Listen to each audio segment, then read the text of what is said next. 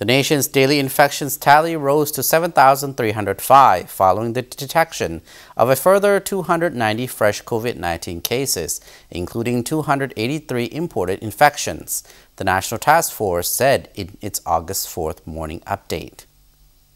พวกเขาได้กวดวิเคราะห์ทั้งหมด 2,696 คน ในนั้นกดพบผู้ติดเชื้อใหม่ทั้งหมด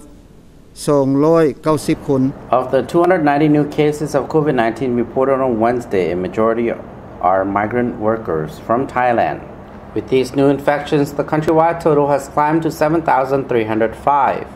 Of these, 3,620 people are currently being treated at hospitals, according to the National Task Force for COVID-19 Prevention and Control. The newly infected are the 283 migrant workers returning to Laos from Thailand. The rest 7 cases were locally transmitted, 1 from Vientiane capital having close contact from quarantine center staff who was infected, 3 from Sayaburi, 2 from Savanakhet, and 1 in Champasak province. Champasak province reported the highest number of cases at 131, followed by Savanakhet province at 92, Vientiane capital at 37, Khammuon at 6, and Salavan province at 17. มีผู้เดินทางเข้าพันแดนต่างๆในประเทศของพวกเราทั้งหมด 3,804 คน 3,804 people entered Laos, all tested and sent to quarantine.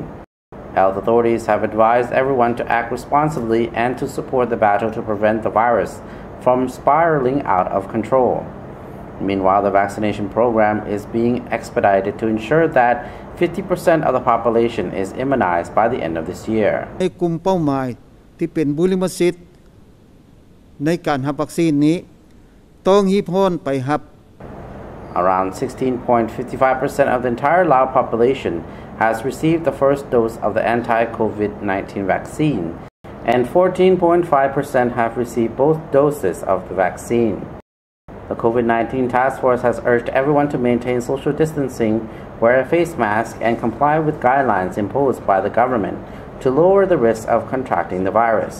People who need to leave their homes are advised to wear a face mask, regularly wash their hands with soap, and avoid touching their mouths and eyes.